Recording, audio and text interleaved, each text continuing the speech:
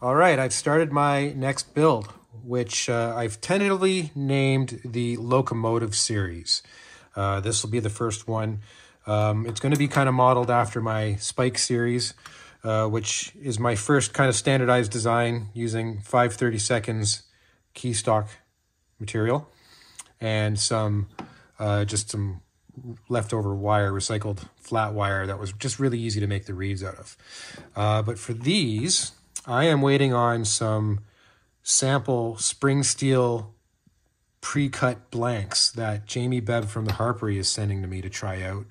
I haven't been able to get my hands on any proper spring steel, so he's helping me out here, and I'm going to try my first builds using good materials. So yeah, my idea with this being possibly the Locomotive Series is it's going to be a standardized design. I'd like it to hopefully be a good fast-playing harp, because that's the way I like to play. And the idea is going to be kind of my flagship. So Locomotive, we'll see. Looking forward to getting started on it. I've used my tube bender here to start off with the first couple of bends. And my next step is to create the main bend in the body here, which I haven't come up with a better way of doing other than just heating the hell out of it with a torch and then wrapping it around a socket with a pair of pliers. I got to figure out something better than that. We'll see what happens.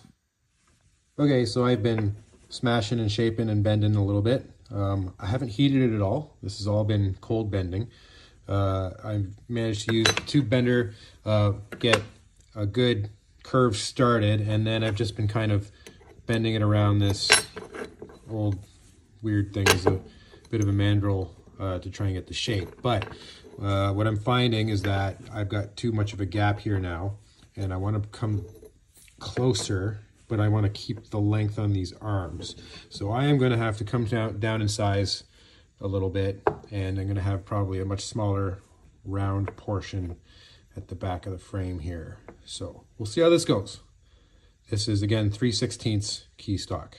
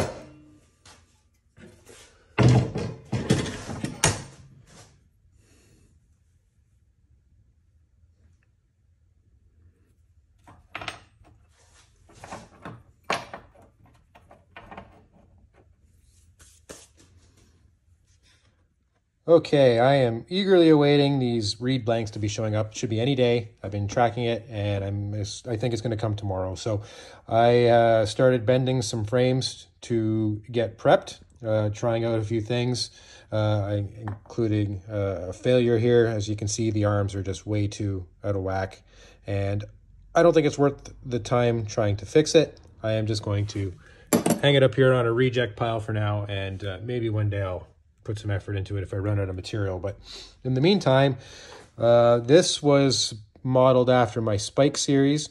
It's using 3/16 key stock as opposed to 5/32, which is what I like for the smaller spike series. So this will be kind of an experiment. We'll see how that goes. That one was a little tough to bend. No torch involved. This one, I was trying to be more consistent, and I used the tube bender to bend here, whereas this was more done kind of by hand in the vise with the pliers, all that sort of thing.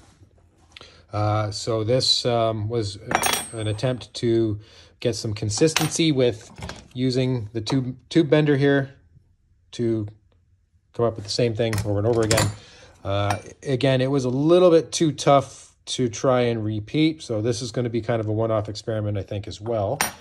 And this guy, I believe, is going to be the one that I can easily bend almost only with the tube bender, be consistent, proper, you know, like with the same measurements here, same bends on the inside.